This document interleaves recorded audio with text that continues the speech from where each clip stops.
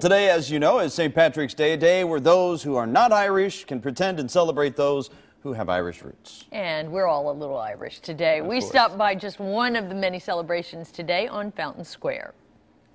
We took off of work, all of my friends, and we're just having fun being Irish for the day.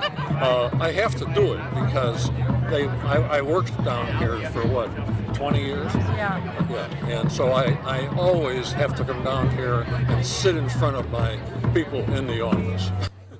Looks like a good time. And right now on my Facebook page, I'm sharing this picture I took on my trip to Ireland last year. Let me know if you've ever visited. I would love to hear what you have to say. That's in County Kilkenny, Craig. Kilkenny. Yes.